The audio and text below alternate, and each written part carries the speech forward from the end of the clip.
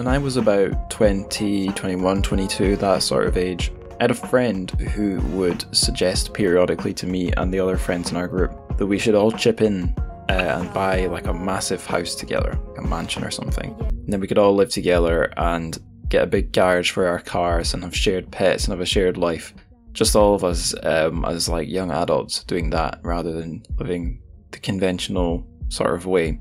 And I kind of wonder if now that was really a sort of wish to retreat from society, go outside society's norms, albeit by buying a house. Because this same friend would also, the years before this, the same friend would also kind of speculate wistfully about like buying a cabin in the woods with just a dog and also a pet duck.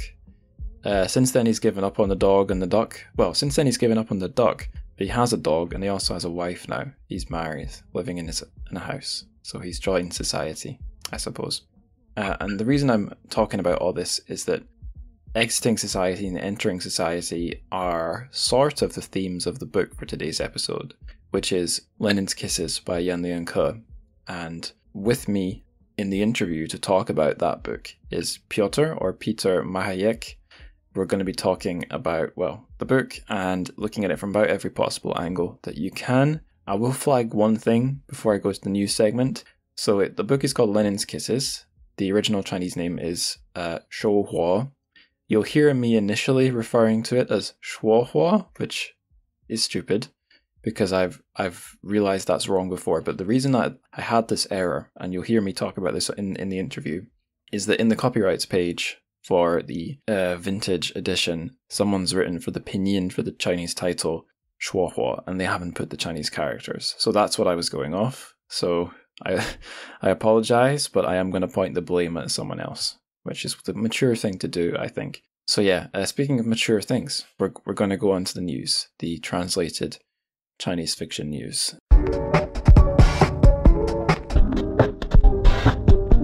So first up, we have a republication, in a way, of a book. It's Golden Age by Wang Xiaobo. And this is an author who I've not read anything by, but I think I have been recommended a few times. And this is an interesting one because he's a huge deal in the Chinese literary landscape, or at least he was in, I think, around like the 90s. I think that was his peak, more or less. He's a sort of edgy, out there writer. He wasn't a member of the League of Writers. If you want to know more about him, there's a whole article in the New York Times that I've linked to in the show notes where you can read about the book. And if you look it up on Twitter, you'll see some people talking about the translation history of this book. There was a previous edition. It was called something like Wang in Love and Bondage, rather than, I believe Golden Age is a more direct translation of the Chinese title. So this is a somewhat significant event for bringing big name Chinese literary authors into English. So I figured it was worth a new spot. Even if I believe this is not brand new news, I believe this is news from a month or so ago that I missed, but thought I'd flag it anyway. Next news item, there's a lot of stuff drawn from Twitter this time around. So this is something, the link in the show notes will just take you to Twitter. It's something mildly interesting that friend of the pod, Dylan Levi King, found. It's a list from, I believe, a magazine or a journal of some kind that ranks 60 different authors, and they're ranked according to what readers thought of them and what experts thought of them, and then there's an average score. It's all in Chinese, but obviously all you've got to do is be able to read numbers up to 100 and read the author's names. So like with my limited Chinese reading ability, I can see that Lu Xun was ranked first place with straight 100s, and then we have in here, I can see Zhang Ailing, Shen Congwen, Lao Shi. There's one I should recognize, but I don't. Then there's Jia Pinghua, Ba Jin, and then another one again, something Ma I should recognize, but I don't. Yu Hua, Wang Anyi, Mo Yan, and so on and so on and so on. So yeah, if you have a sort of middling Chinese reading skills, that's all you'll need to be able to understand and read this document and see the discrepancies in scores as well as the matches. So for example, Lu Xun, like I said, has got straight 100s, but then in authors like San Mao, you see some discrepancy. So San Mao got a low score of 22 from the experts, but got a score of 85 from the readers, which is an interesting outlier. So yeah, go have a look. Next news item. It's like I said, more Twitter news, I'm afraid. It's another thing about a big name author from, I guess, sort of around the 90s. It's Wang Shuo. He has joined, I think, possibly rejoined. I don't know if he's been here before, but he has joined Twitter and has announced a new book that's going to be coming out somewhat soonish, I believe. Interestingly, some of the tweets he's put out since joining, he has deleted. He's only got 2 up right now. So whoever's behind this count, and we're assuming it's him, he's being, I guess, what's the word? I don't know if careful is the word, but he's managing it. And he's already racked up 18.5 thousand followers. So something's going on there. Okay, last news item. This one is from Paper Republic. So I'm getting through these quite quickly today. Part of that. So it's a poet that Paper Republic has profiled. She's called Wu Ang, and she's been translated by Alice Xiang. So there's a little bio about this poet, and then there are several poems sort of done bilingually, first in English and then in the original Chinese. I'm just going to count them. So we got one called Transnational Marriage, one called Breasts, one called Sardines Are a Cheap Variety of Fish. Very good name. One called Sculpture Theatre, and that's your lot. And it being Paper Republic, you are free to leave a comment underneath it. No one's done that yet, but I'm sure the good people at Paper Republic would be very welcome, very happy and would be happy to welcome your thoughts. There you go. I got it out in the end. That is the full gamut of the news segments for this episode. So I'll just say, enjoy the interview. Let's march on and hear what me and Piotr had to say about Lenin's Kisses.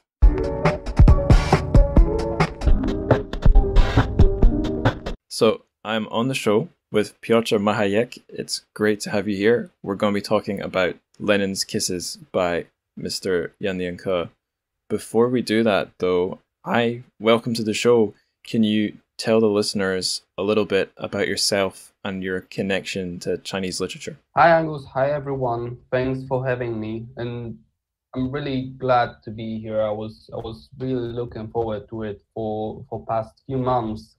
So yeah, I am Piotr, and I'm from Poland, and now I pursue my PhD.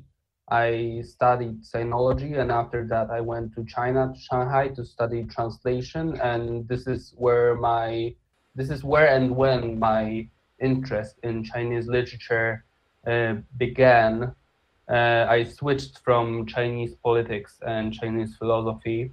And after receiving my master's degree, which happened during the pandemics, so many things happened remotely at the time, I started to pursue my PhD at the University of Social Sciences and Humanities, SWPS University in Warsaw. And now I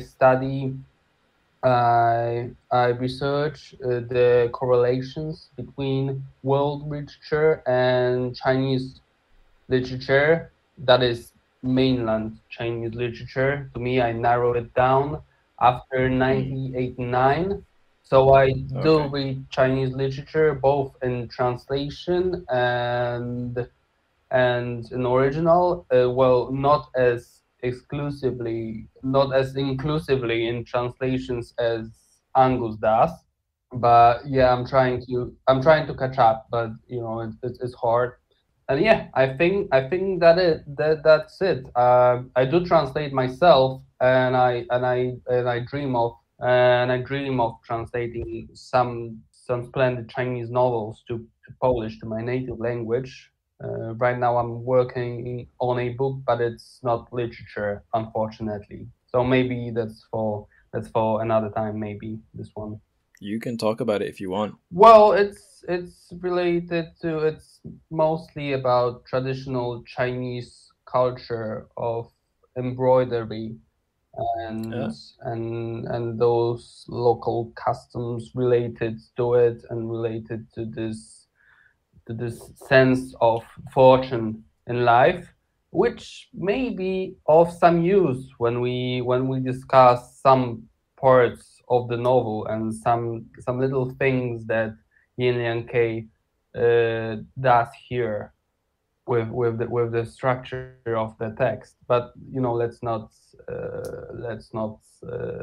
spoil it right now. Right.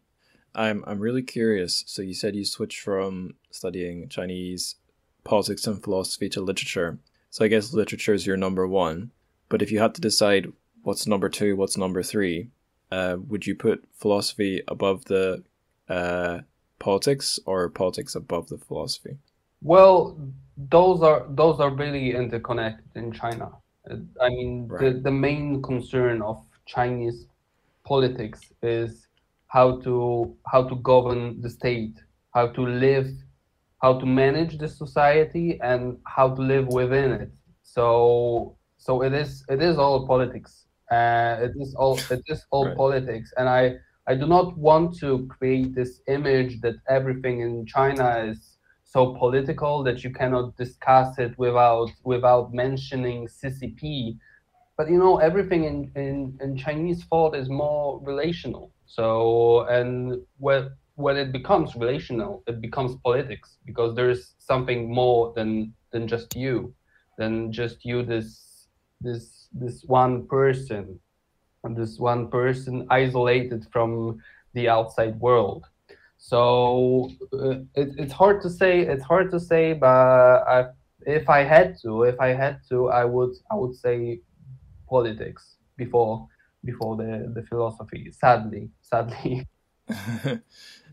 This is a weird question, but have you ever seen the 1980s film The Fly, starring Jeff Goldblum? Well, this is not my strong side. The movies. I'm Okay, sorry. I haven't seen it, but that's you fine. can elaborate on it. I'm going to, don't worry. So there's a the plot of that one basically. It's parodied in The Simpsons. That's how some people might know it, from one of the Treehouse of Horror episodes. But basically, Jeff Goldblum is a scientist. He has a teleporter. He goes in one end, a fly accidentally goes in the other, and then he starts turning into this monstrous sort of fly creature. And the woman who has been like seeing him has to kind of watch this happen. And there's a scene where he's trying to like have his last conversation with her, basically telling her like, "Go away, don't get close." And he asks her, "Have you ever heard of insect politics?" You haven't, because insects don't have politics. They're very brutal. They don't give a shit. And it's a way to say like, I'm going to become like an animal, basically. But I think about that occasionally, because people think the word politics. Your average person, they hear politics, they hear politician, and it's a bad thing. No one likes it. But what is the basic definition of politics? It's something like a way to manage conflicts of interest in society. Because if we don't manage the conflicts of interest, we're just in a permanent sort of war against each other. And although I think I'm stretching it a bit to tie that back to Lynn's Kisses, but like the idea of how do you fit into society, or how do you refuse to engage with society, that's a big, big, big part of the book. Yeah. And how much are you an animal in society rather than a civilized human being? That's definitely there as well. This is just one of quite a few notions that we think of in some negative way, while they are pretty neutral in China. Though the same thing is with propaganda or ideology. Ideology brings some connotations with Stalin or Hitler and this kind of stuff, and all ideology is dangerous. This is not quite the case in China. Same thing with propaganda. Propaganda is just what they do is a way of kind of informing and forming the citizen, but not in a kind of brainwashing manner that we tend to think of when we say this is propaganda, Chinese propaganda, Western propaganda, this kind of stuff. So yeah, we should keep all that in mind when reading Chinese literature in general, when reading contemporary Chinese literature in general. That they're not quite the same things here and there. Yeah, I remember when I was living out there, whether it was in work or just in conversations, Chinese friends would sometimes say to me in English, like, we need to do some propaganda for this. And the word they should have used in English would be promotion. But I think I'm taking this from, oh God, what's the guy called? A documentary filmmaker, Adam Curtis. I think he pointed out in one of his documentaries that prior to World War II in like the US, the UK, and maybe other European countries, but like the English-speaking countries, propaganda was the word for like the government's promotion channels for its own ideas or for political parties. They didn't have a problem with calling their sort of political messaging or their public messaging propaganda, but then I guess propaganda really amped up in the age of Nazi Germany and the Soviet Union. You can probably visualize the hardcore propaganda posters and films from those regimes. So after World War II, going into the Cold War, in the Anglo Brit UK US world, propaganda was reinvented as public relations, PR. So when I would hear a Chinese friend say propaganda, unless they were talking about the government's, like 中国梦, Chinese dream or something, if they were using it in a more common way, I would just assume that they meant promotion or PR. And I might tease them a bit for it, but I realized that it wasn't anything sinister, which might be the first conclusion you jump to. Yeah, and some of these writers, when we comment the writings in the West, we say that there is this ongoing play between their writing and censorship. Some of them started off as their work as propagandists, but not in this sense of a word that they would write. Let's say let's praise the Mao kind of thing. They served in the army, and they worked as, for instance, cultural instructors or this kind of stuff. And what they did was actually kind of propaganda in a way, in this kind of educational manner. And this is how Lianke started it, and this is also how Moyen started it. But these are kind of sidetracks. What I'm saying right now, it's just. But yeah, let's not forget that words have very different meanings, and well, translating them correctly doesn't like bring out the full sense of it. Totally. Yeah, I've done a really bad job of starting the conversation in a streamlined way, but I will move us to the next question. What's been your experience reading Lianke? Like, how did you first learn about him? What was the first stuff you've read? Do you read him in Chinese? Do you read him in Polish? Do you read him in English translation? Because listeners who've listened will know I'm not reading the original. I'm reading, for this one, Carlos Rojas's translation.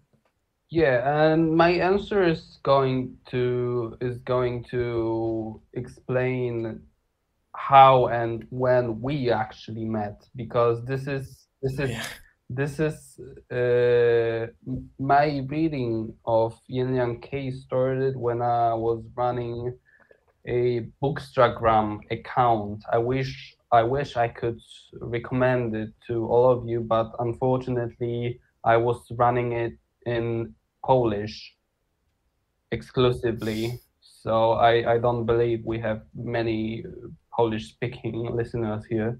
So anyway, the channel was something like Sino Books, where I would read both Polish English translation. Sometimes I would pop in some Chinese originals as well, and I would just spread the word about what's worth reading.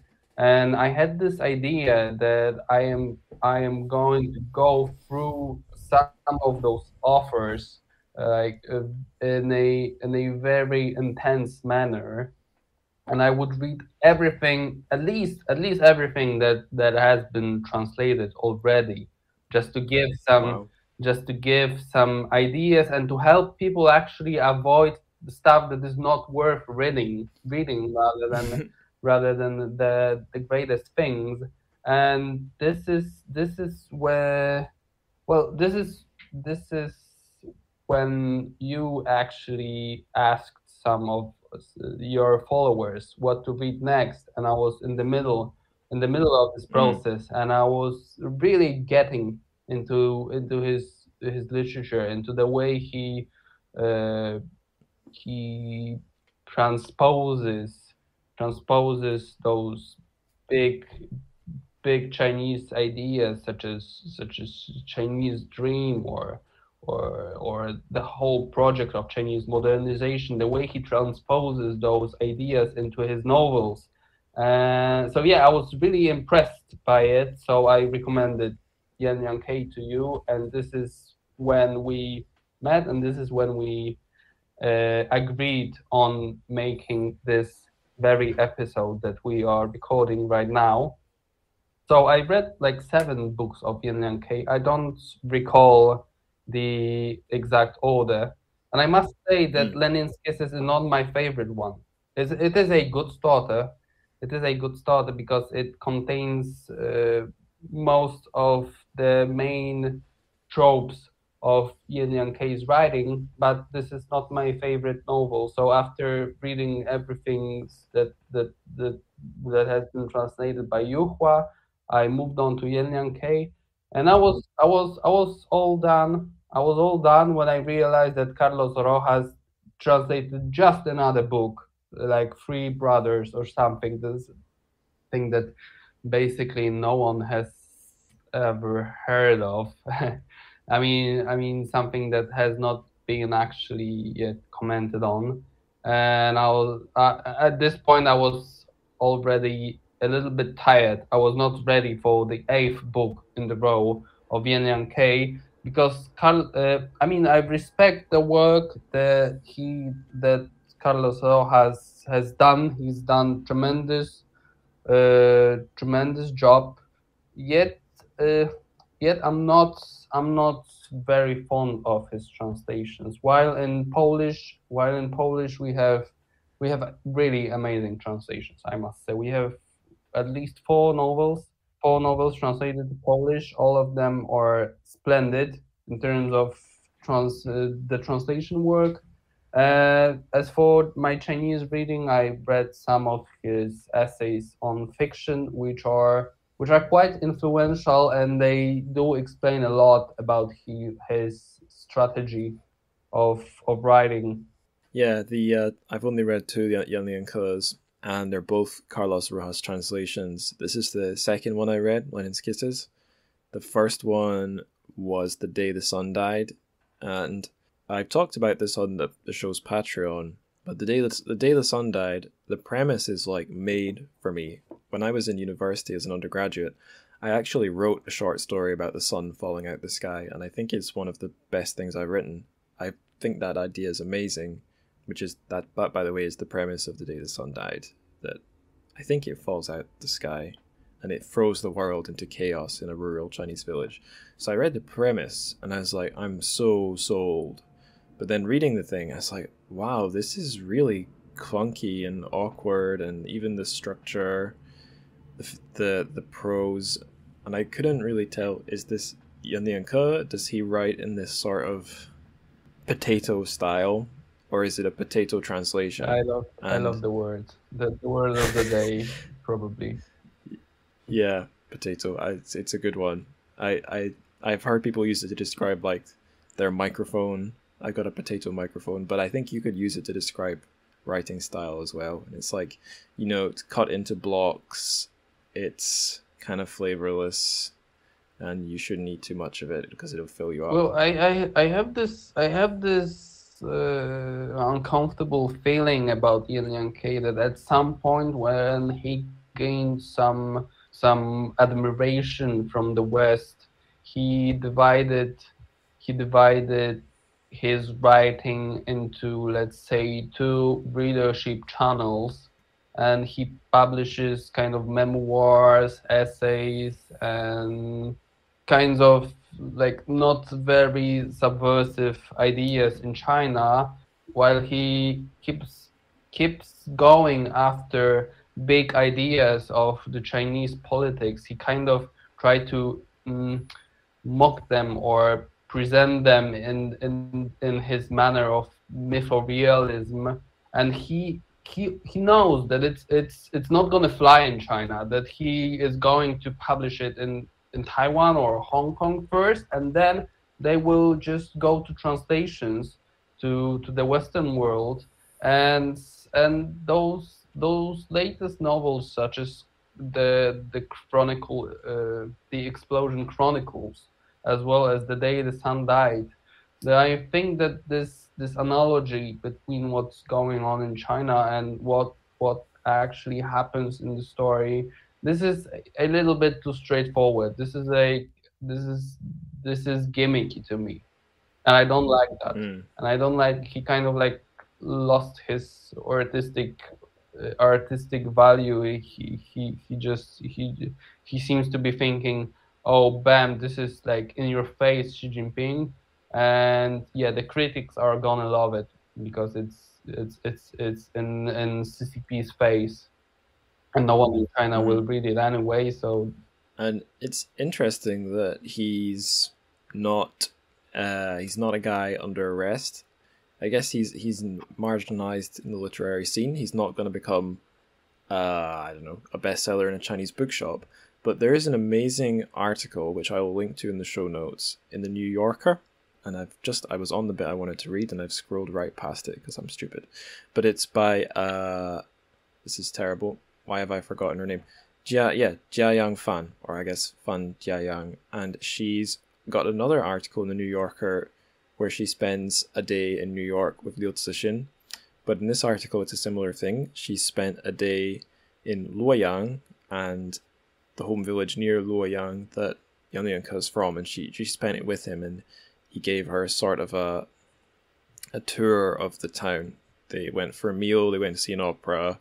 I think possibly she met his mother or something. But there's an amazing bit where they've met like a local businessman who's an ex-party guy, who's an admirer / a friend of Yan, because everyone is recognizing Yan. He's like the local guy in the village that made himself a big name. So everyone is really proud of him, despite the fact he's writing all this stuff that might throw other writers in huge trouble. He just, for whatever reason, he's got a pass, even if his books can't be published locally. So there's a bit where this guy, I think he's called Zhang Wei, or is it just Wei? Wei is giving them a tour, and it says, I'll just read it. Steadying himself on a lamppost, Wei halted and, overcome with emotion, pronounced Yan the pride of Henan. He said that he was sure he'd read something of Yan's recently in the People's Daily, the mouthpiece of the Communist Party, and perhaps the last paper on earth that his byline would appear in. I don't dare to think that's true, Yan said, a hint of mischief creeping into his smile. Then he turned to me and whispered, No one here has actually read anything I've written, or knows that my books are banned. To live in China in 2018 is to inhabit a reality that makes you question the very nature of reality. It keeps going. The absurdity of the evening's events seemed ever so slightly to please the author. The people we met today, he's saying, they know the name Yan Lianke, and that he's a Henanese who came by a bit of fame, he said, but in their minds I might as well be a character in a story. And I don't know, that's just, it's amazing that he's not just a banned writer, he's also a hero writer, at least in his town, but no one's read the stories. Well, he is being published in China, but not the things we know in the West. Those are his writings on his past or on literature, because he also lectures at the university. So there is this distinction of things you can read in China by Lianke and those you cannot. But Right. he remains a quite a renowned name. He's not a celebrity author. He's not a celebrity author, and he's not as famous as those big guys such as Yu Hua or Moyan, even though he's named as one of of the top runners for the next Nobel Prize, but I don't think the Academy would dare to piss China again about that one. No, Uh, no.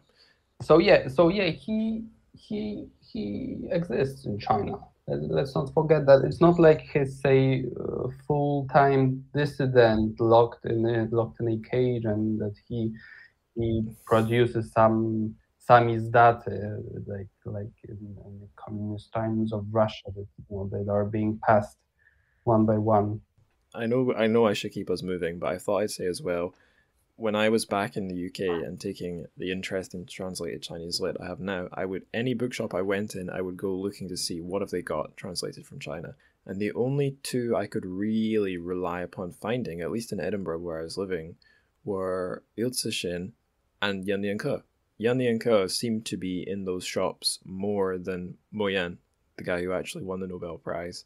And my theory about that is, like, from a publishing perspective, his books are easier to sell than Mo Yan's, because Mo Yan's, they are maybe quite spicy for, stories about China. They're not tame. The thing is, Uh, the thing is, they are yeah, also extremely long. I mean, Howard Goldblatt is a kind of translator that would not blink an eye before cutting like 30% of the novel if he thinks that this would not go well with American readers. But still, but Moyen's still, novels are like 500 pages long, and no one has time, no one has patience to read this kind of stuff, especially yeah, from China. I mean, the yes, translation, and we all know that in Anglo speaking countries, this translation markets looks completely bad. different than other places in Europe. Yeah, that's where I was going, the size. Because the books you by Yan and Co. that you would see up front and center would be Serve the People and the Explosion Chronicles, which, from what I remember, they're very short and they're playing a lot with like socialist, communist, Mao, like Cultural Revolution ideology and imagery. And that's, I think, what your average Westerner, what sparks up their interest about China, because it's a great big communist country that's still communist. It's not like Russia. Yeah, this is it fits what the French sociologist Pierre Bourdieu would call habitus, our way of seeing world, and new information that we actually gather and accept to receive are actually those that build up the experience that we already have. And this is basically reading China in the West. The things that, I mean, this I believe this used to be the case for a really long time. I must say that things are changing for the better. And in Poland, I must say that this is definitely the case. And there's plenty of translation appearing in English, so I am of a good hope. But generally, for the past, let's say, 20 years, what Seoul was actually, yeah, uh, Maoist China, big, bizarre communist country, some kind of, you know, a book banned in China. The more banned, the better. Uh, yeah. Yeah. And there's a strong desire, I think, to weirdify it, just like we weirdify Japan to make it kind of funny. And like the only Mo Yan book I've read, Radish, it is quite funny, but it's not the obvious kind of weird, crazy comedy. But there's the other one he did. I actually bought my dad for it. Life and Death Are Wearing Me Out, where like a guy reincarnates as all the animals of the Chinese zodiac. And it's a great idea for a book, but also, perfect for a Western market because it's kind of zany, it's undeniably Chinese, and I guess it doesn't have so obviously the political angle. I realize I'm really rambling here, so I'll ask one more question about Yan and Ke. You mentioned before that Lenin's Kisses has a lot of the classic traits of his fiction. So what would some of those be? I could start us off by saying having the setting as Henan, that's a biggie. Yeah, those Balo Mountains is the setting where most of his stories actually happen. This is his. I think in Moyen's writing that was Galio, the same place, and this is some critics say that this Balo Mountains is Lianke's Macondo, but this is well, this is let's say of the top. This is way off, I must say, but uh, let's put that in the mix. So yeah, the setting first. Well, social critique that I think we are going to move on soon. Another thing is this kind of love and hate relationship between the countryside and the city, which maybe not obviously, but seem to have something to do with the author's biography. Yeah, I think though, and this kind of a little bit of black humor and grotesque is what appears in most of them. Most of them, maybe not Dream of Ding Village, which is the darkest, but also the greatest one. But all the others, this subtle mix of grotesque and black humor is a part of his vocabulary, let's say. I'm gonna take us on to the basics of Lenin's Kisses, and I was gonna say we could try and summarize the plot. And I have a bit of a cheat for this one, where I'll read us the blurb of the book. I've got the paperback in front of me, and then we can fill in anything the blurb is missing. Does that sound good? Yeah, yeah. All right, okay. This is quite a long blurb, so I'll try and read it slightly speedily. Deep within the Baolo Mountains lies a small rural town populated by disabled people. Blind, deaf, and disfigured, the 197 citizens of the village of Livin? I'm going to say Livin.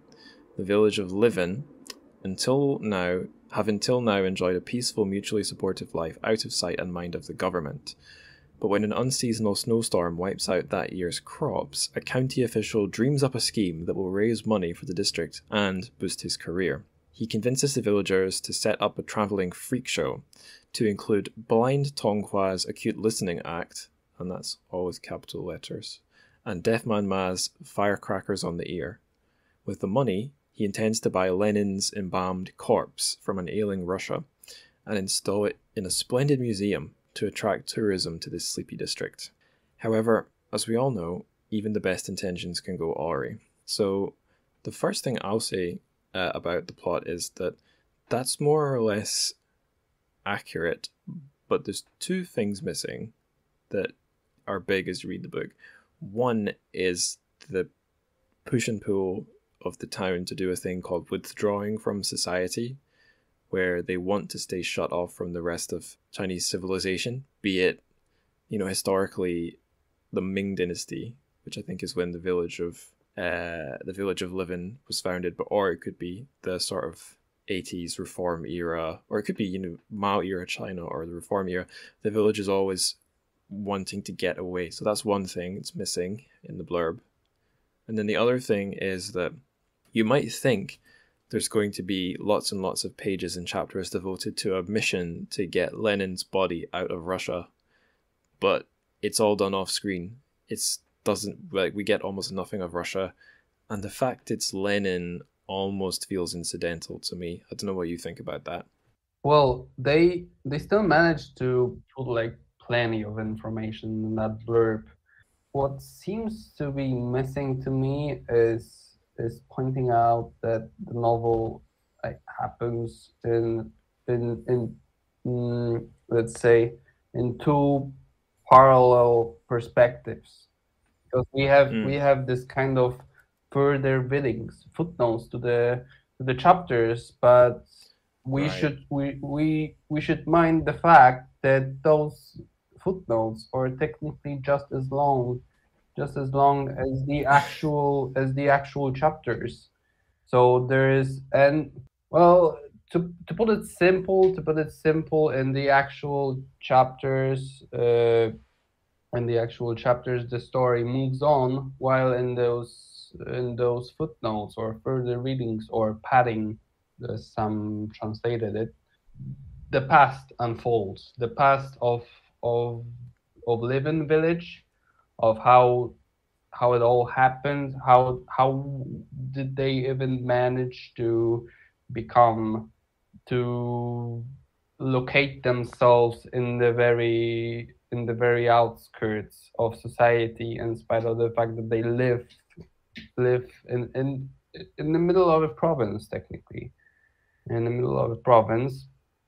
And how did that happen that they do not belong? So yeah, this is what they might have mentioned in a blurb.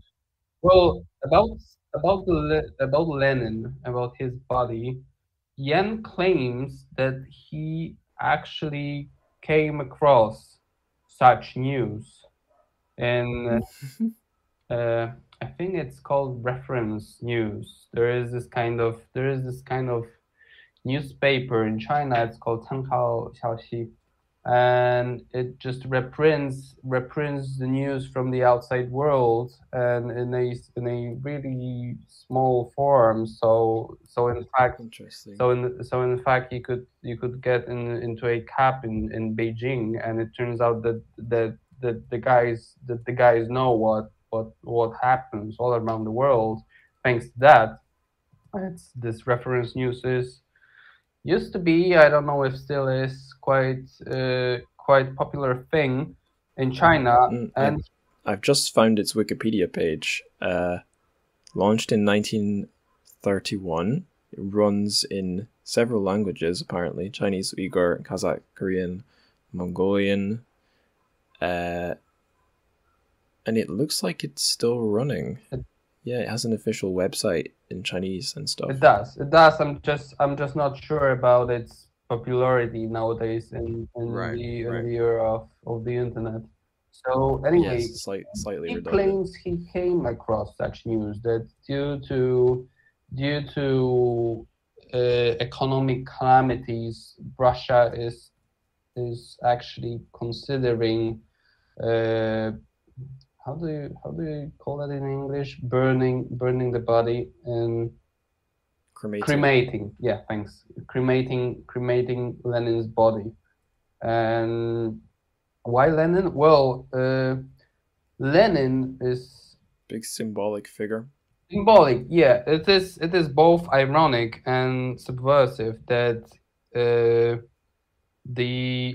one of the most influential advocate of proletarian struggle, of class struggle, of the international, is transformed into a commodity that is supposed to help, just gather money, gather capital, gather as much as, the amount of money that the inhabitants would not know what to do with it.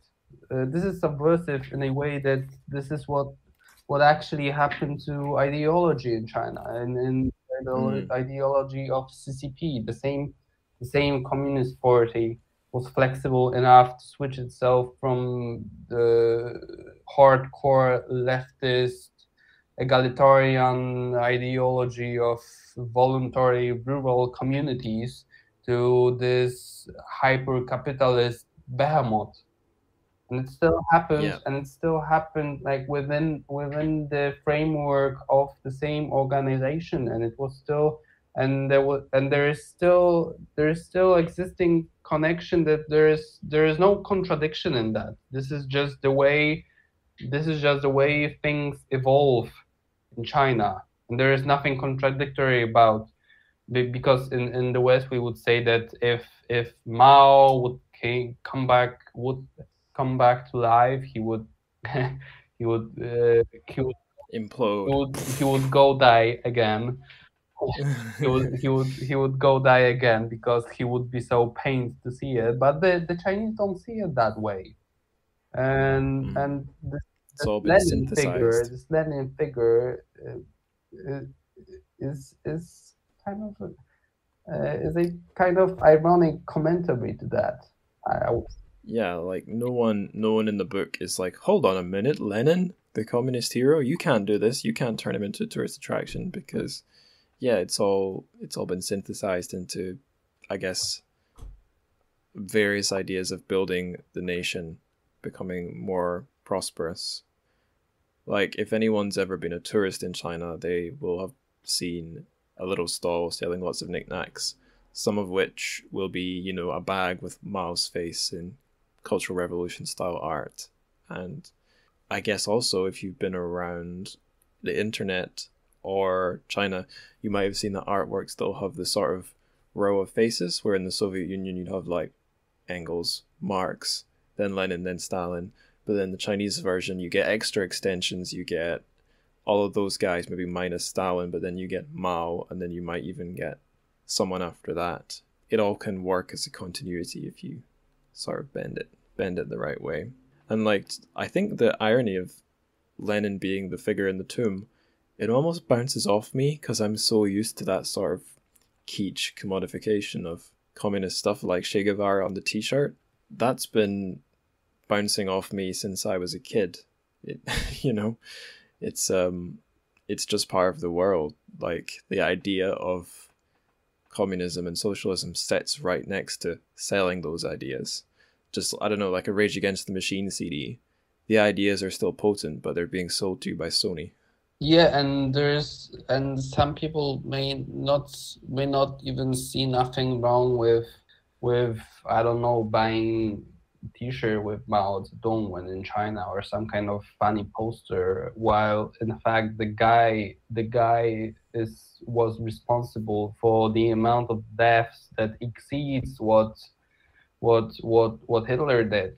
So I'm sorry to say Yeah. that. I mean, you could get canceled for that in China, but this is how it is. And but yeah, we have to look at it in a well, the Chinese don't look at it that way. They have different perspective. Mao united China, and that's the thing. Mao made China unified, and so they just think that all those people and all those calamities were just mistakes in the process. So I wouldn't get.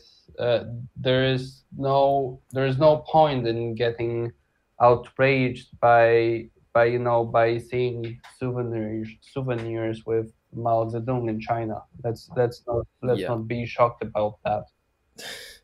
Yeah, no, you realize pretty quickly that the guy is normalized. Clearly people don't get taught exactly what happened. Like I remember a few people said to me, "Oh yeah, I had a grandparent or a grandfather who lived through the famine, the government induced famine in the 50s, but it's not like in Europe where these things, at least things that happen domestically, don't get deleted from memory." I just got the sense that yeah, maybe people like there's that official statement, isn't there, that he was 70% good, 30% bad or something, and then Yeah, that's that's the enough. official line. That's the way they put it. Yeah. Yeah, so don't you dare say 60-40. It has to be 70-30. I'm glad you mentioned that sort of the stuff, the atrocities, basically, the awful things that happen in Chinese history, because I guess what makes this a book, well, a few things, but the big thing to me that if I was running a Chinese publishing house, the thing where I'd be like, I can't publish this because this will get my business shut down, are the sections of the book where basically we're seeing the famine or the starvation induced by the Great Leap Forward, because the village of Livin is able to produce its own food because it's not taking part in the disastrous policies that Mao brought in, but they get raided by other villages that don't have enough food and they get blamed for hoarding it and stuff. And they're delivered in those footnoted sections that you mentioned, which are, I guess, mostly used as like flashbacks. So there's that. But I feel like 20th century Chinese history is dealt with episodically, and often those episodes are big moments of change or trauma, ripe for satire or analysis. Because the other big, to my mind anyway, the other big moment of Chinese history that the book is having a I look at is reform and opening, like to get rich is glorious. Because the character of Chief Leo, this is what I meant to say about the paintings of leaders next to each other. Chief Leo, he's a local official. His big dream is to like just get rich, turn the village into a tourism business machine. But he's also fixated on like the old collections of writings by communist writers and Chinese leaders. He has a poster of like, what is it, Mao next to all the big figures like Marx on the wall. And later he sticks his own face on the front because of course. But like, to my mind, the wild place the book goes is to depict starvation from the Great Leap Forward. But it's probably more about reform and opening. So I don't know, I've rambled on and I've repeated myself. What thoughts do you have about the social criticism of just in the book? Yeah, let's say that this is this social critique about the modernization project in China is ever appearing in Lianke's writing, and he has distrust for it. Let's say that openly, that he has distrust for it. He thinks that the pace of changes is like so quick that people have no way to adapt, and because they have no way to adapt, their lives do not get better. Actually, it's his style of mythorealism, as he calls it himself, is a kind of a way to answer the question that Zhang Ailing, the most revered heroine of Chinese literature, asked at some point. What if the pace of the changes is so quick that the fictional works cannot answer to that? I could look for the exact quote. What if the transformative era changes so drastically that fictional writings cannot follow reality? And what Lianke tries to do is to catch up with it, but his diagnosis is a pessimistic one. And we could analyze that in terms of biopolitics. I love that you're bringing in all the critical theory. That's excellent. So when things start to open up and reform in China, it turns out that the main areas of that process are the cities. So the rural citizens, well, they are left behind. So they go to the cities, and the only thing that they have to offer is their bodies. So this is when this influx of migrant laborers start to come to the cities. And Beijing, Shanghai, other big cities, they're not built by the inhabitants of the city. They are not built by Shanghainese or Beijingese. Yeah, Shanghai's. I got told so many times by Chinese friends, the Shanghainese in Shanghai are minority, Yeah. and they think that they're the royalty. Yeah, they are. They don't They want are. to deal with Those cities are built by the rural workers, the migrant workers, and when it comes to females, lots of them, I do not wish to generalize at that point, but selling your own body after very strict rules about that in Maoist China started being a thing when things started to open up and reform. Women from rural areas, they went to the cities and started to make any money to send back home. And this is what actually happens in Lenin, sorry, not Lenin, in Lenin's Kisses. living in the place, that they withdraw from the society, and once they rejoin the society, all they actually have to offer is their bodies, even though they are deformed. Even though they are deformed, the only thing that they can do is this, sorry for the word, freak show. Mm. and and and this is what the Lianke sees as the modernization pattern in China for the rural work, for the rural people, for the countryside. Yeah, it's.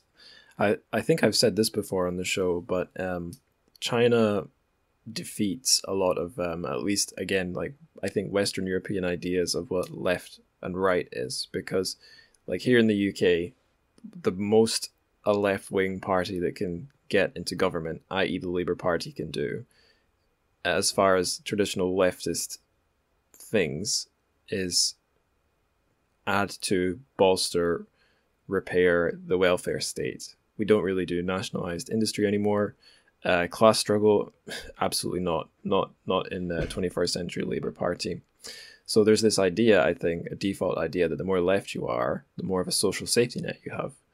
But China, a communist country, so in the default thinking, the furthest left you can go, as it stands today, does not have anything like this, the social safety net we have here in the UK. So I don't know what support's there for disabled people, but for these rural disabled people in the villages, it doesn't feel, perhaps, I'm sure it's a cartoonish exaggeration, but what they go to do to try and keep, sustain themselves and what they get used for does not feel shocking to me, because I never got the sense living in China. I got the sense I was in a very stable country, but I did not get the sense this is a country that has a sort of post-war style Western welfare state. As I understand it, it did have something like that under Mao, but with reform and opening, it's stripped away. Well, I wouldn't call Maoist model welfare state. No. Welfare state. I mean, the healthcare was free, and Yeah. at some points, people switched to communes, but we all know the history. We all know the history, Yeah, and it so wasn't a success. I would prefer to point out the fact that the irony of Yan Liangke's position in China is that his leftist or left side concern about the underprivileged may be considered subversive by by the Communist Party of China. In fact, he continues the tradition of modernist writers from the Fourth May period, uh, Lu Xun and many others, and many others. But nowadays it's not a path to follow. It's not a path to follow to voice these kind of concerns on Chinese literary stage. Yeah, it's not. It's maybe a place where you can only really champion the working classes in the abstract, not through doing many concrete things at a large scale. I think that's as much as I wanted to talk about, like, the social criticism of the stages of history. Now I thought we could zoom in on marginalized people. I guess the conversation was going there anyway. So, spicy question. This is a book that focuses on, actually, rewind. I remembered there was something I wanted to say about the question of selling yourself. This is a little bit of a detour, so I'll get us back to marginalized people. But the small town I lived in my first year in China, where it was called Wukang in Deqing County, and I was told that you won't see any, or at least very many, like, brothels in Deqing, like suspicious massage parlors, because the mayor of Deqing was a woman, and one of the things she had done was do away with all those things. And I think it does match my experience. I think when I was visiting other places, or when I moved later to Shanghai, I did feel that there was a lot more of these dodgy looking massage parlors. And the reason I'm mentioning this is that the leader of Livin is a woman too, who's been through, what can you say? She has a sort of a party pedigree. I forget exactly what it was, but she has some, was it that she fought in the Civil War or something? But she's got that sort of status that makes her symbolize the outside powers, the party, but she is absolutely standing up for the local people whenever she can. I don't really have anywhere to take that, but I just wondered if you want to say anything about her before I go on to talk about disability. Well, yeah. I mean, she's actually one of the two main characters of the story, not the one that I wish to focus on when we move on. But yeah, he is actually the one that brings this community back to the world. And if we take this interpretation at some angle, uh, it actually has very subversive, very controversial subtones, because if we think of living community, the one that lived outside the society and remained unaware of any historical events that were taking place all around her, and she came all enlivened, let's say, with all the communist ideas, and all the disasters and calamities followed once she encouraged the people of Levin to join society. This is, well, some could say that this is in a way what happened to China. If you wish to really be anti-CCP or anti this, the way that thing went on in China in the 20th century. I mean, the communists there were really few of them. Well, they started as a group of 6 or 12. They had very scanty resources, and they had theoretically, they had no chance to win. So they were just one drop in the ocean of Chinese people. And this is what happened to Levin, in a way that there was one single person that came with this utopian idea of of freedom, equality, and living happily ever after. And she managed to convince them. And well, you could say that this is what the party did with the people, even though this political interpretation is somehow weakened by the fact that the Mao Zedong, this heroine, was rather healthy one, let's say, and people from the outside world were the healthy, normal ones. Those, let's say communists living all around Livin were the healthy ones, and the ones living in Livin in the village were in a way disabled and deformed. So bringing them back into the society was a way to make them a part of this regular, normal, let's say, but not mean it, way.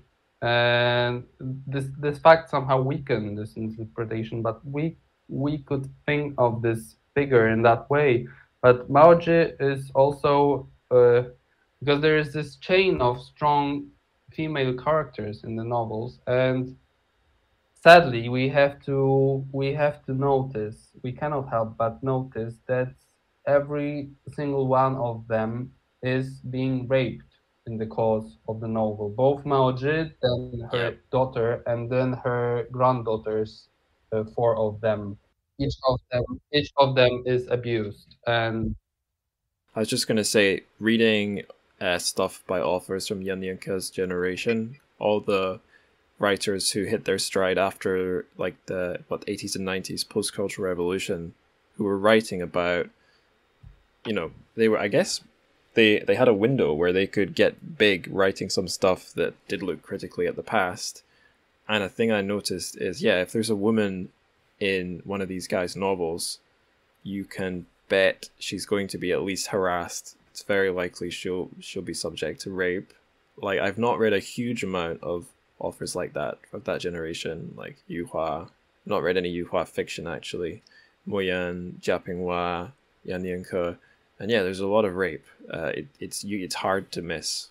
I I do not want to go into any kinds of justification of that. I mean, maybe they consider it a kind of metaphor of what happened to China in general, to Chinese women. Some of the authors, they do effort to put forward, let's say, the position of female characters, but some of them some of them do not. Well, some of them are unreadable in Western terms when it comes to this to the feminist sensitivity. I could name, let's say, Brothers by Yu Hua. This is a disaster when it comes to what he does with female characters, and this is why, I mean, there are some people already like discouraged with those big heroes of Chinese literature, and we have three big names translated to the West. This is Mo Yan, Yu Hua, and Lianke. Some people that actually know something about Chinese literature, they're like, okay, enough of them. They are kind of boomers, and they do not manage to grasp any other perspective than Han male perspective. I cannot fully agree with that. I mean, it requires some case study, and in many different novels, this unfolds in a different manner. But yeah, people are more eager to see some other voices, female voices, or other voices that used to be peripheral ones in Chinese literature and in translations from Asian literature to the Western languages. Boomer. I'd never thought of calling those guys boomers. That's funny. Yeah, it's reductive to reduce them to being like Han guys of a certain age. Like, and it's reductive to say all their works are the same. Like the only Mo Yan I've read is Radish, like I said, and that's like nothing else I've read for this podcast, except maybe another short book published in translation by Penguin. Oh god, Go Phase, Flock of Brown Birds. They've got the same hallucinogenic feeling. It's more subtle in Radish, but like I would never call that, verbal rapey vomit from a boomer. That's a really magical, sensitive book that touched me deeply. It's not got the kind of grotty feel that so much of Lenin's Kisses does. So yeah, I realize again I'm leading us down a great big sidetrack, so I'm going to get back to that question I said I would get to. And this is maybe relevant to what you said about Western sensibilities. So yeah, you have like you said, Western sensitivities about depictions of rape in fiction. That's about as sensitive as you can get. Disability is obviously another sensitive topic. It's an important axis of marginal identity. So this book focuses very heavily on disabled people, but do you think that would make today's Western disability activists pleased, or do you think they'd be upset at what they read in the book? I know this is a difficult question, or this is a question you might want to reinterpret before answering. Well, I don't have their perspective. I don't have their perspective, but I can imagine that this whole idea of forming a circus troupe that that Lianke himself does not hesitate to call himself a freak show,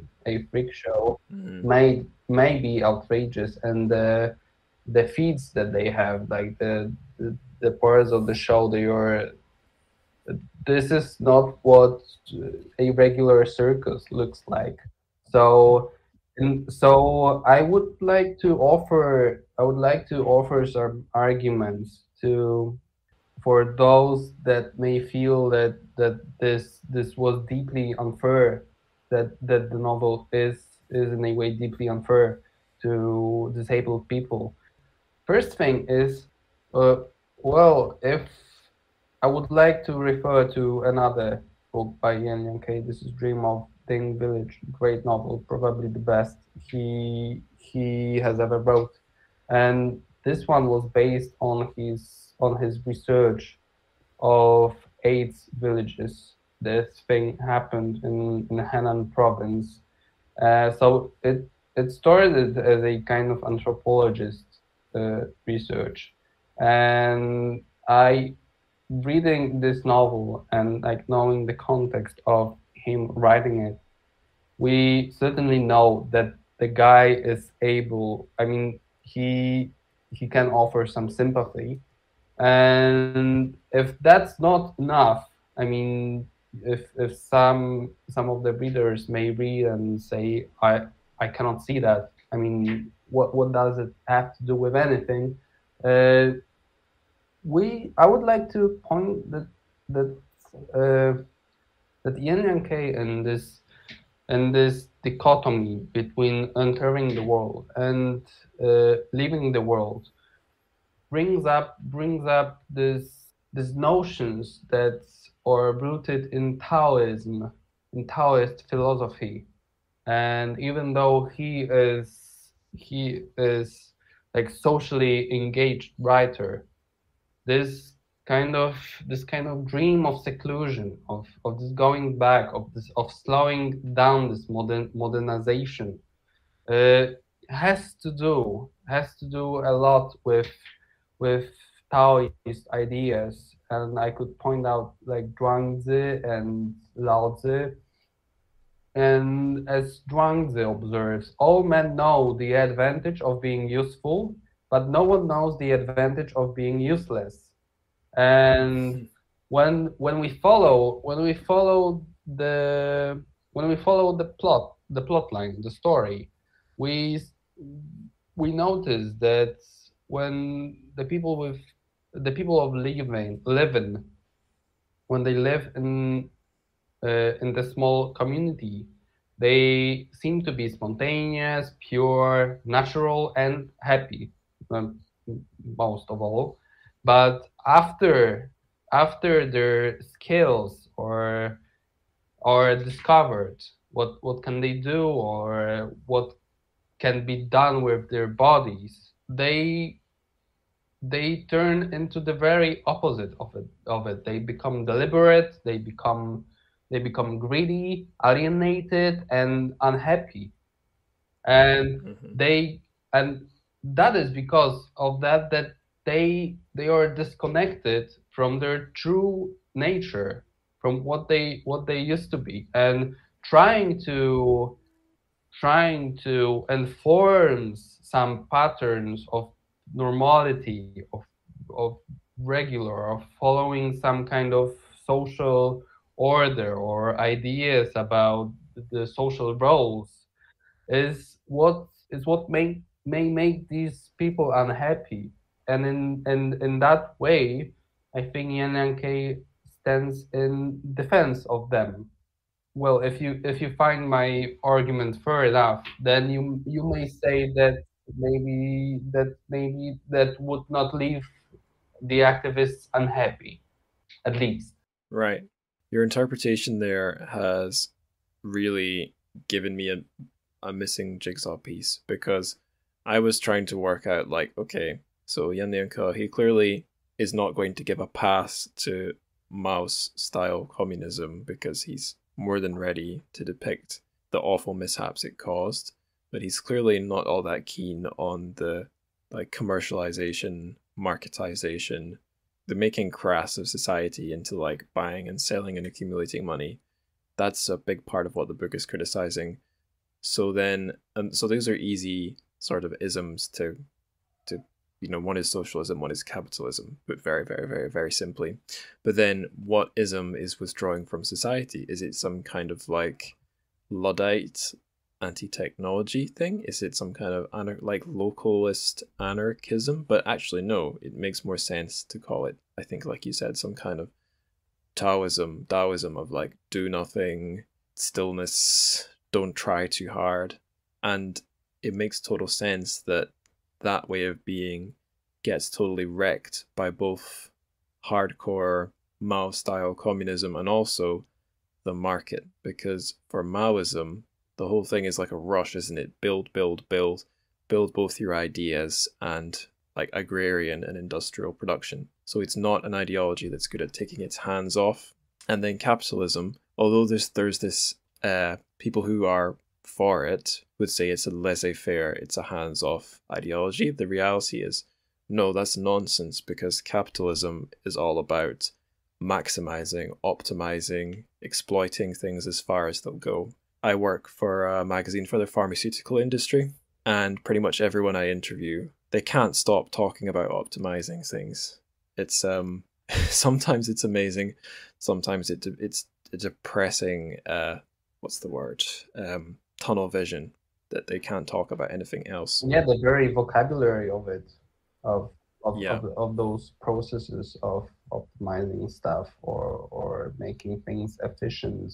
Yeah, I'm not noticing that as well, but we have been talking for a while, and we haven't yet mentioned quite subversive part of the book, also utopian, but I wouldn't call Lianke like full dream of communism kind of guy. Like, but this bringing back this Taoist reminded me that in fact Levin, the village, managed to dispel all the classes, all the social classes before Karl Marx even raised his pen to to come up with the very notion of it, because they have lived like this for centuries, and it worked. And I even prepared one quote from Zhuangzi because I think it fits. So his vision of a utopian society is the following: the people had their constant nature, they were all one in this, and did not form themselves into separate classes. They lived in accordance with their natural tendencies. So this is basically what could be for communism when it reaches its final stage. And this is actually what has been happening all the time in Living before Maoist China, like the countries around Living, realized that, hey, I mean, this is where we're going, but I mean, this is, guys, your fault that you haven't managed to find a single landlord, and the tables turn.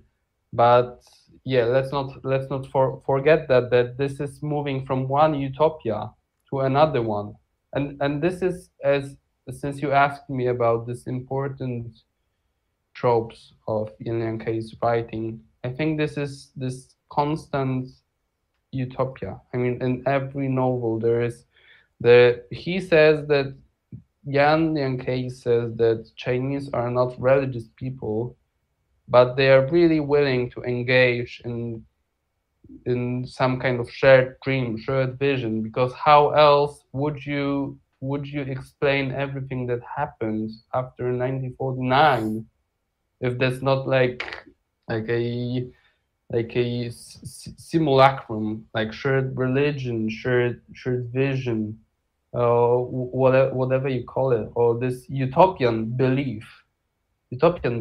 And this is also what we have. I mean, they all live, all wholers, so the healthy people in the novel, and the living, so the people live in village, the people with disabilities, they either live in utopia already, or they wish to strive towards the another one. Oh, I had a thought and now it's gone. What was it? Oh yes, I remember what it was. So what you were saying about how their contact with the PRC outside of them sort of damages their classless society, their like kind of Taoist style peaceful society. So it reminds me, the only Karl Marx I've read like firsthand is some of his angry letters to people he didn't like. Everything else I've learned through secondary sources, but I know he's got this early writing about the division of labor and how he's criticizing it. So he's coming up with some kind of a fantasy of the past, kind of a description where before industrial society sets in and everyone has to work, everyone gets divided into one role where you do one thing because that's optimal and efficient. Before that, you could be a guy who could go fishing in the morning and collect his crops in the afternoon and divide his time as he pleases. But under capitalism, like me, you do one job, you're an editor, and that's not really for the benefit of yourself. That's for the benefit of the economic order. And yeah, I don't think that has much of a bearing on the book, but it's just interesting that communist governments have never tried to do away with division of labor because they've got to get rid of scarcity first, and that's not been done. It does have actually something to do with the book, because when the officials bring Mao Zedong for interrogations, they ask how is that possible that you had stuff to eat, and how is that possible that a guy without both of not having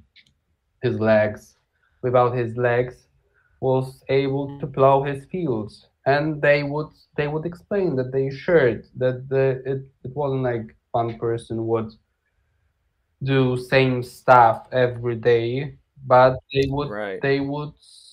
live interconnected, and they would jump in and help out each other, and this is how it all, and they succeeded in having as much as they needed and maybe some more than that.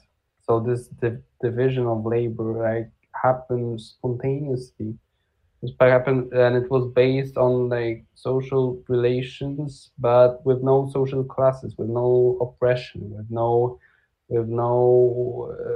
added currency, money, with no money. So it was it was kind of ancient in the sense that they worked on barter, exchange markets instead of the regular financial one. But still, this is in fact, this utopia of living is quite elaborated in the novel, and we should point to that. I'm gonna fast forward us a little bit because I got a load of questions that we've all kind of answered about 2/3 or 100% of the way. I'll just skim through them. So we had a section about censorship. We've already talked a lot about that. So my questions I had in the censorship section were what in the book would upset the censors, what might trouble Western readers. We talked a bit about that. I had another one about what a Chinese official might like about Yan Lianke's work, or at the very least, how come he's not in jail? So rather than asking you any one specific question, I'll just throw those all out there and you can grab whatever is interesting to you to comment on. I don't really know what would upset Chinese censors, since they did not block the novel from appearing, and on top of that, it earned quite a lot of critical acclaim and some prizes happened to Yan Lianke after that. 2004 Lao She Prize is the second most prestigious. Really? That's so. Yeah. So, now that you mention it, I realize I have seen Chinese editions of this book. So, the Chinese editions of the book also has I came across that they have kind of paper cutting with some folk customs and words. Okay, let's not get into that because I do not remember clearly, so I don't want to ramble without making a point. So, well, as I mentioned, there are some things that are subversive, that maybe deems controversial or critical the system or the way the things are in China. But as as we see they were not thought eventually to be that anti-system as hardcore as other novels that followed. I Okay. think that the most of things that were censored in China, written by Lianke, happened after that, after Right. Lenin's Kisses, and and what troubled Western readers. Well, I think that maybe this idea of odd numbers and this name of cycle of life of a tree, that we have the seed. Yeah, like he did this in The Day the Sun Died as well. Like the chapters are structured in a kind of, I would say, like almost convoluted way, where you have like book one, and then you have within book one you have like chapter one, footnote one, and I find it personally, I find it exhausting. Oh yeah, and also yeah, there's no even numbers in the chapter titles. It's like 1, 3, 5. They are really like long parts. If, for instance, when they say how much money would they make, and they keep multiplying that. Oh, Yeah. these are like so tiresome. If I were to translate it, I would probably re-edit it. So, Yeah. well, I'm sorry to say that. I know it is like really against the offer, but when they say that, let's say 1 million RMB equals to something, 2 million RMB equals to something, like, okay, we get the idea.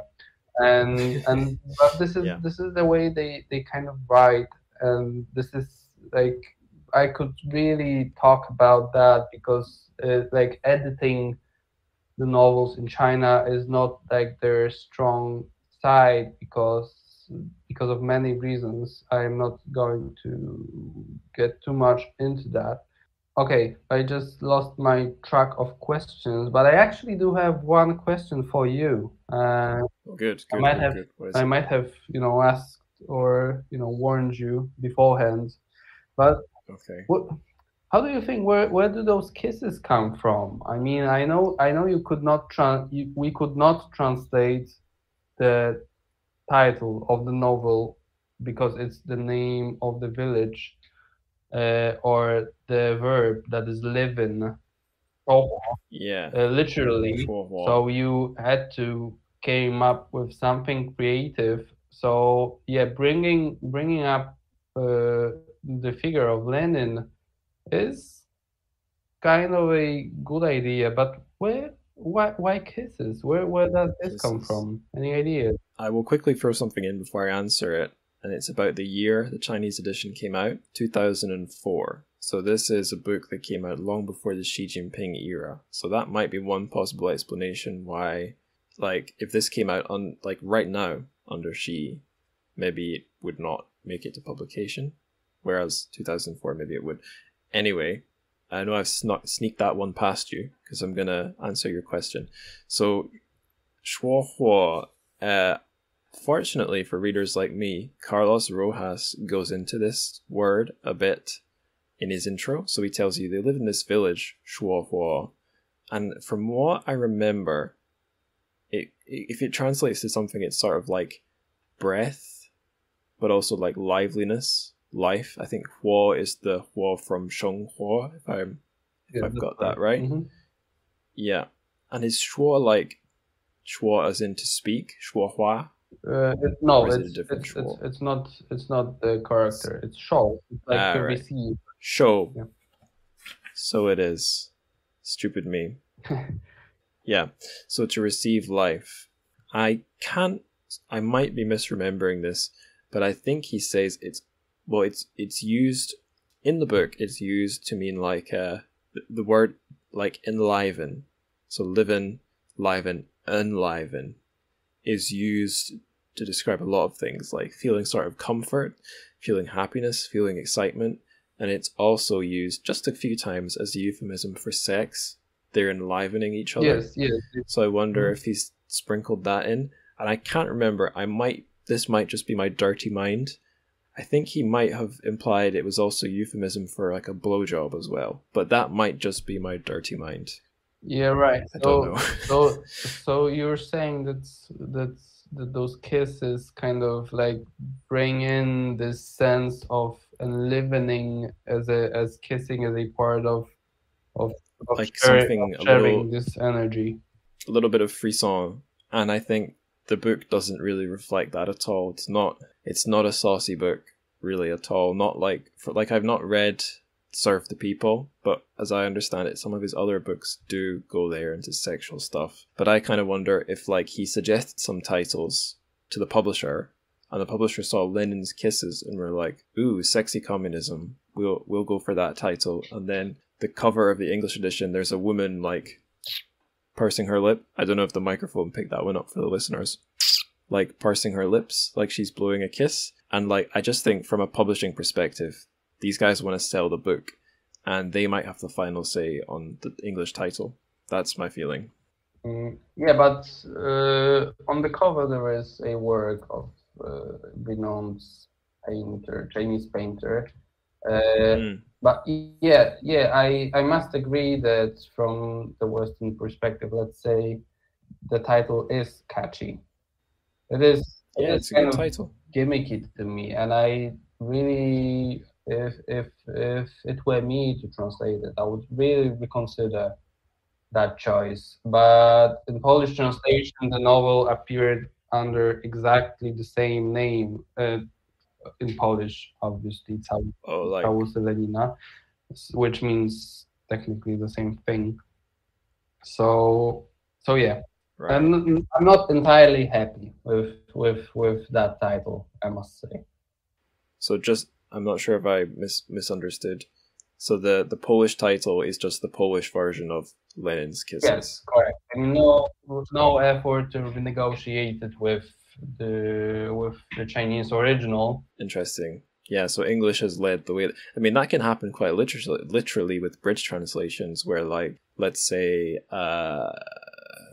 okay, I'm going to pick a random country, Ghana. A Ghana edition of Lenin's Kisses comes out, and maybe they couldn't find someone who could translate from Chinese to the language of Ghana, but they could find someone who could translate from English. So the whole thing would come via English, just like the title did there. But yeah, I think I agree. It is a cool title for a book, but I think it is too sexy and too cool for this book, which is not. It's quite a grim book. I don't know. It's a bit too cheeky for a book that I didn't find to be a very cheeky read, personally. It was a quite serious book, I thought. Well, there is some kind of grotesque humor to that. I mean... Yeah, I guess it didn't work on me. I must say that picking the piece of music for that is the hardest task and the hardest question you've given me. You're doing a better job than me in keeping us moving. Yeah. So I picked, for our miscellaneous section, I picked a word of the day and a piece of music to pair with the book. So I've got both of my choices ready. We can start with the word of the day. I've picked the word for dog, go, but also I've doubled it up with, I guess, like a meme, or at least it was a meme when I was living in China. It's probably moved on now, but go die. And that literally is, go is dog, die is like a lead, but it's also a homonym for telling someone to go die in English. And I picked that because there is my favorite section of the book is where Malju, our heroine, the one who's clinging on to sort of utopian ideas about brotherhood and sisterhood of man, I think she's like really at her wit's end. Things have gone wrong, and she notices a starving dog is following her, and she tries to shoo it off, but it starts following her, and because she's like a good-hearted person, she can't not help it and feed it. And then all these other pitiful dogs come to her, and she can't help but care for them all, and then they're following her around town. And maybe I was just desperate for something to become emotionally attached to in the book, because I hadn't attached to anything, but that scene really moved me. But also, like, I've gone for go die, because, oh my god, it's just, I found the book to be such a drudge, and so many miserable depressing scenes, so that's why I went for Go Die. What about yourself? Do you have a word of the day? Well, yeah, I actually have more than one. So, awesome. So first one is definitely the title, 烧火, since it's a word that comes from the dialect, and this is a kind of kind of a thing worth mentioning to the readers, like this huge variety of Chinese dialects, and that Chinese language is not like one unified language, and those shifts of meanings of those same two characters, Xiaohuo, that happen throughout the novel. That is both. They have also that it's the name of the village, it's the title of the book. It also has some sexual connotations, but it's people are also enlivened in a sense that they are happy, like people in enliven or enlivened because of the enlivening. They take and in this way they are connected to their real enlivened nature. Like you could go on and on and on, but this shouhuo is like the shortest way to describe the state that people of living were in had been in before the things started to happen, before Machajek came to the village and started to convince them to become the part of society again. And another one is a set of two contrast words, like contrasting words is a rùshì and chūshì. Yes, so it technically, it literally means entering the world or leading the world, and this is a very long tradition of discussing the right way of an intellectual in China to engage with the world, either to engage with it fully and to be part of it, and by bringing your example, try to change it. It's more a Confucian way. So this is this 入世. Yes, and is it these characters I just sent you? Yes, these are these are the ones, and the very contrast of it is 出世. And this is Taoist way to go for seclusion, and this is what Chinese literati, Chinese mandarins, Chinese intellectuals would do when they felt disappointed with their emperor, with the government. They would just leave and live the secluded life, or they would just sit in the garden, sit and watch, sit and read, sit and contemplate. And in this novel, Lianke seems to be like sitting on the fence between those two options, and we have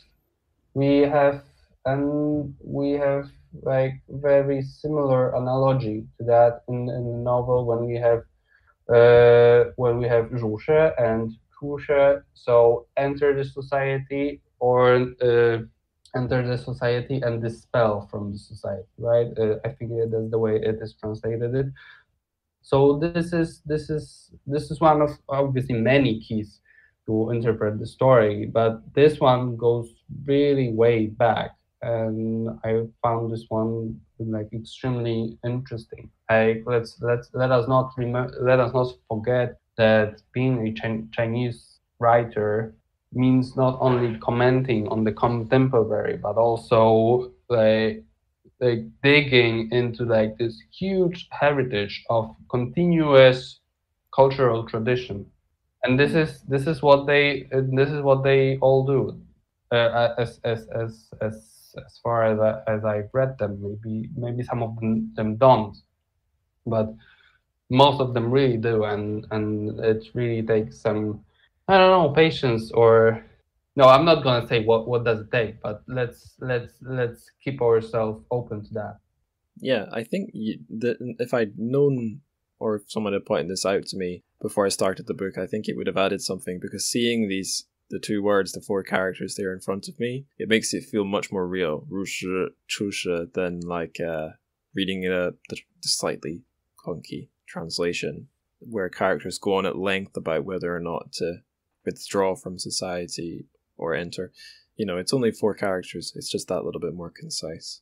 I'm going to defend myself here about mispronouncing shouhua as shuohua, because there is an error in the copyright contents page of this book. They've gone to the effort to put the pinyin name of the Chinese edition in, but they've spelt it shuohua instead of shouhua. I think I've made this mistake before, and I just forgotten that I made it before. Oh yeah, I am seeing it right now. I have it open in a different card, and yeah, first published in Chinese as shuohua, 2004. Whoops. Yeah, I agree. That was naughty of them, or silly of them. I'll take us on to our next question, also a silly one. So, if you could pair the story with a piece of music, and I've picked a kind of peaceful track, Nevergreen by Emancipator, who's like, he makes, I think he has done like beats for rappers. It's that sort of repetitive style.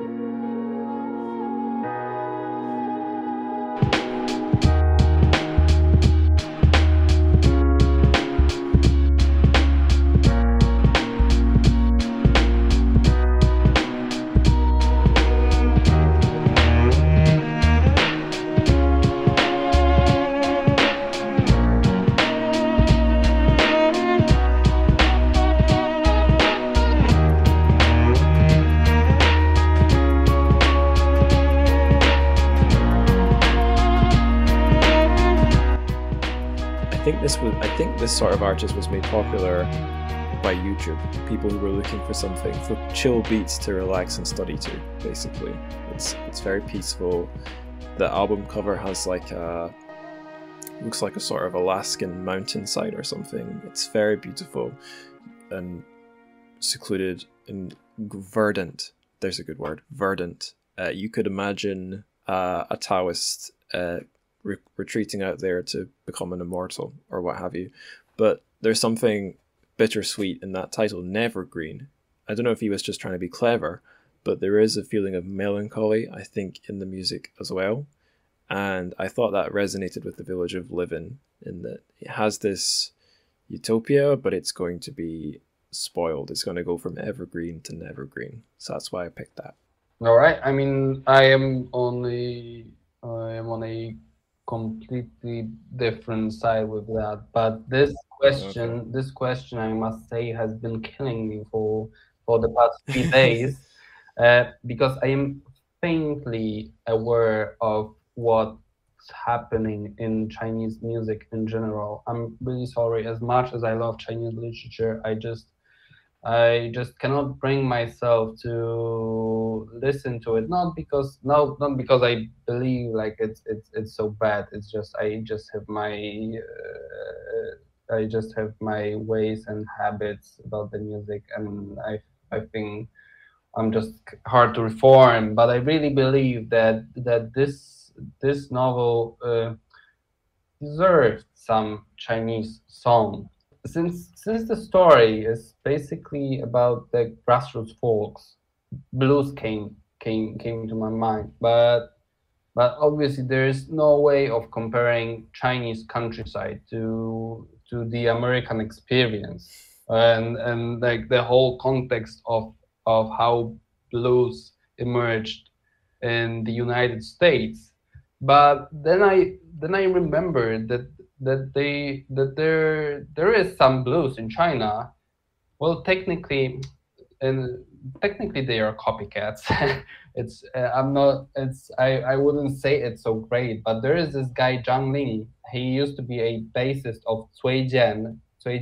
He's a forefather of Chinese rock. He took part in Tiananmen protests, so some of the advanced listener may ring some bell to them.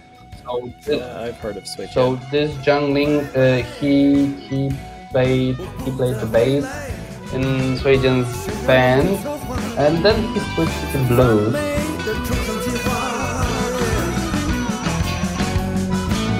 我本来是开朗的，这点我很清楚。对你是大方的，这点你很清楚。可嫉妒心还是有的，这点你可能不清楚。可大面上还过得去，所有人都清楚，所以我走了，撤了，拜拜，我不再回来，走了，撤了。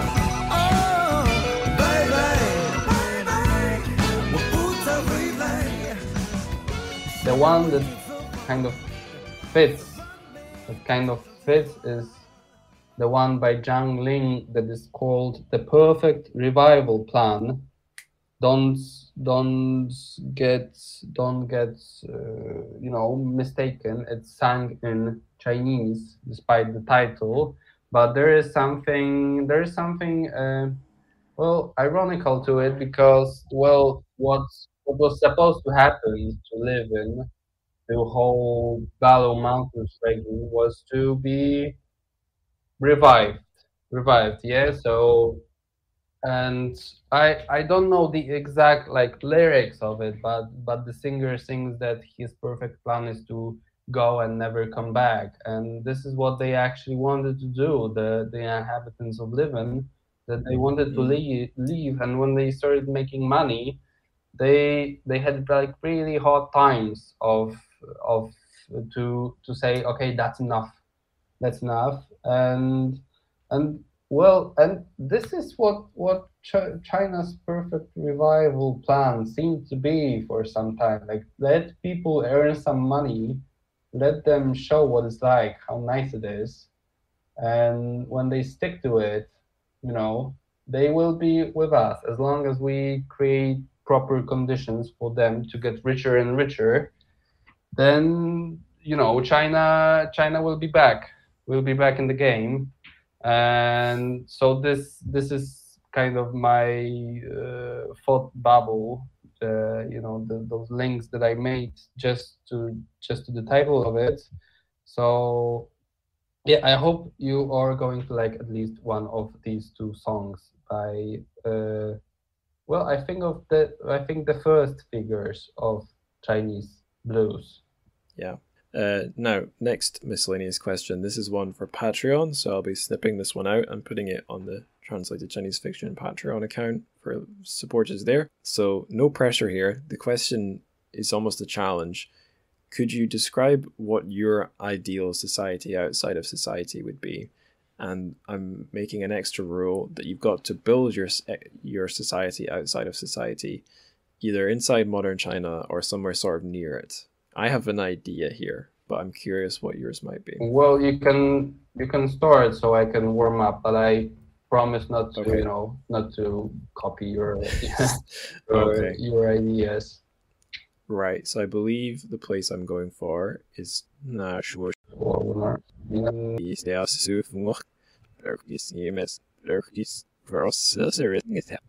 think that's probably all for the bonus question. I'll just take us on to our final questions now. So it's the further reading questions. So one is, if you were gonna give our listeners more books like Lenin's Kisses, where would you point them to?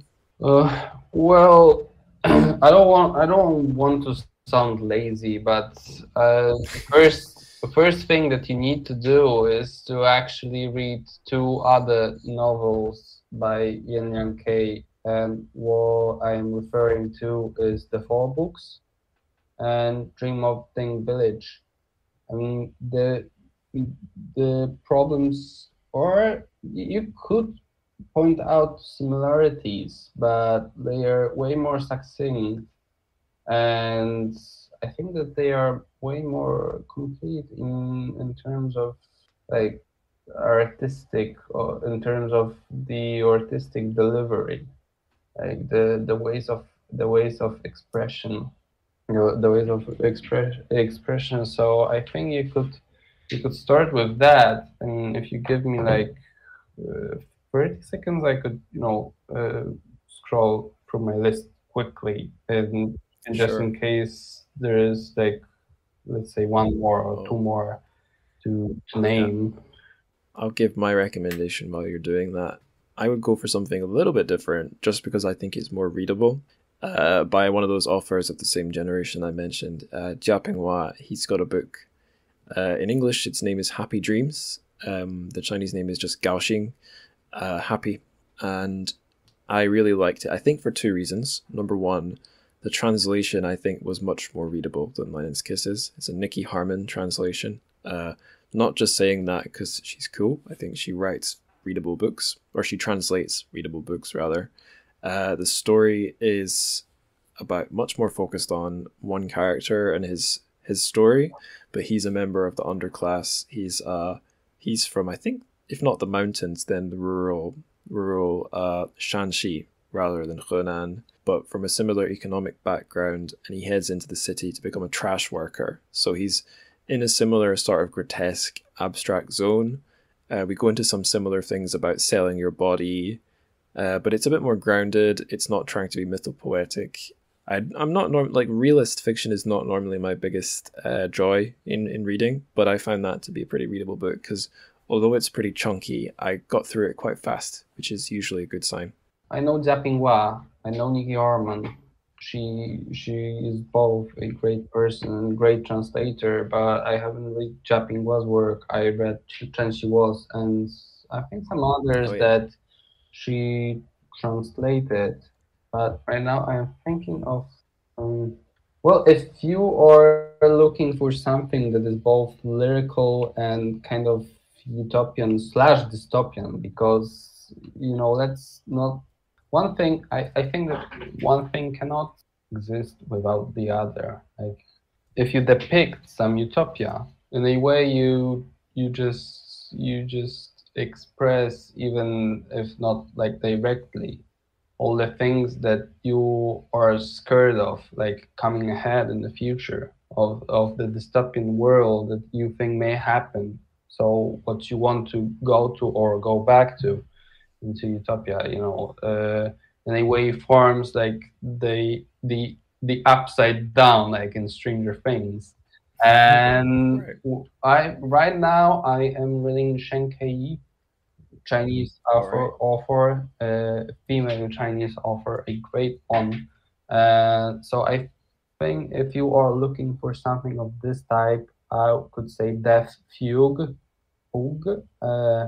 It's a name of fugue, of a musical composition. Death Fugue. Try with that, and well, should I waste your time? Accept my apologies, but I think you will not. Okay, awesome.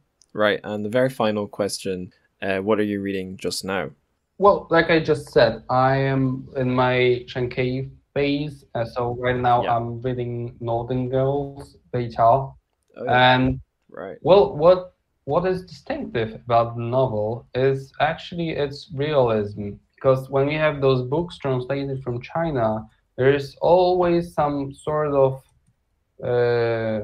play with the form in order to avoid something controversial or make it invisible to censorship, or make it kind of creative, artistic creation that tells us something else. But this very dynamic period of opening up and of this people going to cities and being, well, let's say that out loud, being used, the moment they arrive, it's not very common to write just in this, not like core realism that is so brutal in order to feel outraged, but rather in this manner that you actually engage with those characters and you go with them through the struggles, and there's just nothing more to that. There's just the story to follow, but but this is a kind of story that you actually think, okay, this is, you feel like, okay, this is the climate that, you know, that was all around there in China in 80s and 90s, when everybody was crazy about getting rich. Maybe 90s are quite different from 80s, but I'm not gonna go into that. But Right. I haven't read anything like so realistic, like in terms of formal way of writing, and at the same time fresh, fresh and kind of pretty direct, not forcing itself to be more artistic than it needs to be. Anything quite like that from China in a long while. That's why I'm actually loving it. Northern Girls by Shankai. Excellent. And I will relay what I'm reading. It's a non-fiction. If I could link it to Lenin's Kisses, it would be the idea of getting rich. To get rich is glorious. It's the Silver Way. It's called The Silver Way, China, Spanish America, and the Birth of Globalization, 1565 to 1815. It's all about the trade routes that opened up between Spain and Portugal to China. And I don't really think, like, I'm not going to be able to link it to Maoism or disability, but just the mad, and I'm only about a fraction of the way through, but like the mad rush for money is totally there. Although in this book it's sort of framed as an interesting force that opened up connections that it brought about. I haven't got to this point yet, but I know the modern Sichuan peppercorn is a hybrid that is, one part of that hybrid is like a Mexican plant, and that is not so surprising.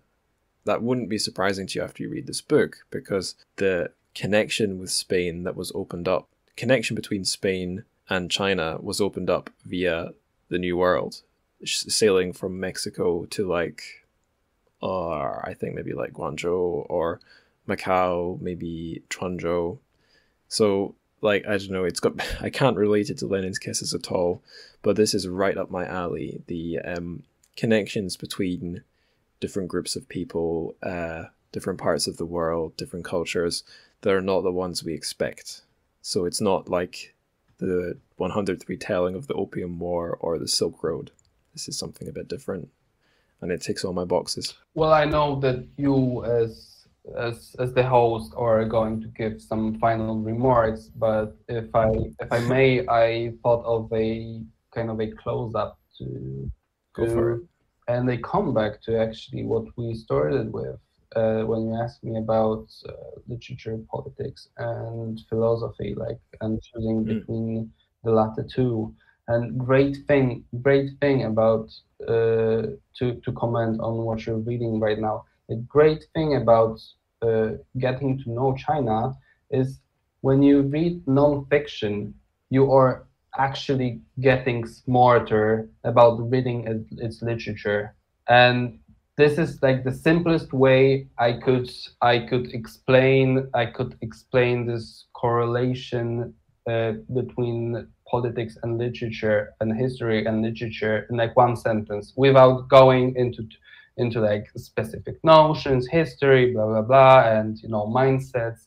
Like one sentence. Like reading non-fiction helps, just helps, like makes you smarter about any literature book that you pick after that. So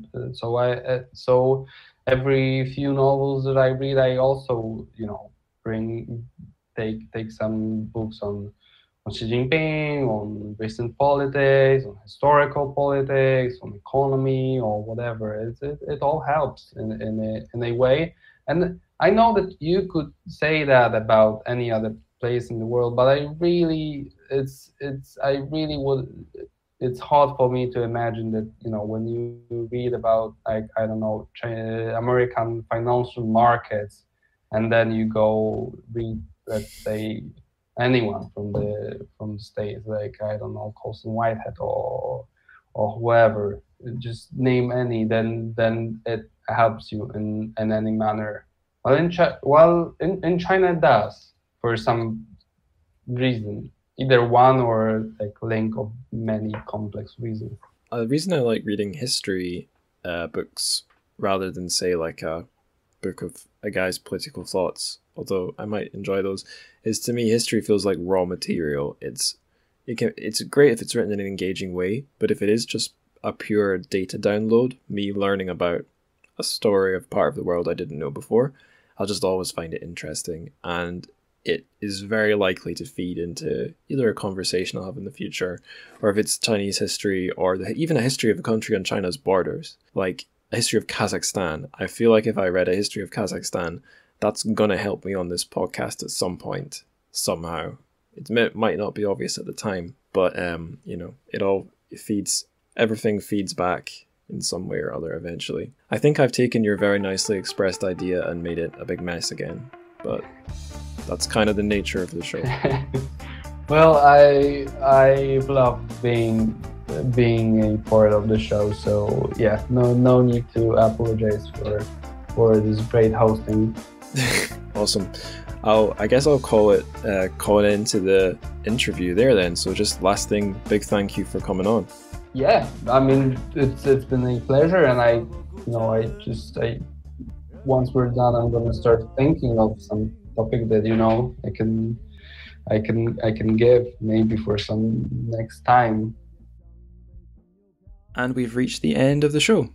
Not much left to do now except some plugs and the outro. So I hope you really enjoyed that interview as much as I enjoyed doing it. Speaking to Piotr, it was, well, you heard how good of a chat it was. I know I always say this, but I do always mean it. This time around, I really liked how Piotr brought in some philosophers, modern philosophers, critical theory. I said that in the interview, but I actually mean that. I need to try and do a little bit more of that myself. If you have any thoughts about what you'd like more of on the show, then you can get in touch via social media. There's a Twitter, that's just my own Twitter, @AngusLikesWords. The show also has its own Instagram, @Trchfic, TRCHFIC. There's a link in the show notes to join the show's Discord. Be forewarned, it's generally quite quiet, but you can ask a question there, and then me or any listeners who are in the Discord can pick up on it for you. Maybe full-on conversations will go on there one day, but we're not there yet, to be honest. The show's got a Patreon if you want to support the show and get access to, could be going on 100 bonus episodes now. I've not done a count for a long time, but I always put up the bonus questions answers onto Patreon, and I do fairly regularly get things queued up, usually little solo things where I'm speaking from anywhere to like 15 to 50 minutes about a book I've just read or a thought I've had or something to do with translated Chinese lit. So there's that. And there's one other plug I'm going to do. I've not done this for a while. It's another good thing you can do to support the show, and that's to leave reviews on iTunes or other podcast providers. I believe iTunes is still like the most powerful ranking you can get, but like Google Podcasts as well, just anywhere where you can give us the magic 5 stars, or you know what, I'd even accept 4 if you can say some nice things about the show. That would be fab. Of course, the best thing you can do to support the show is, in my opinion, is to tell people in real life. So tell your mum, tell your dad, tell your village chief, tell the guy that's trying to bring an embalmed communist leader into your town. If it's Mao, then you should probably verify if that's a fake Mao or not. But in any case, tell anyone who will listen to check out the show if you think they might be interested. That's all. I know it's not a very original ending, but on that note, 再见.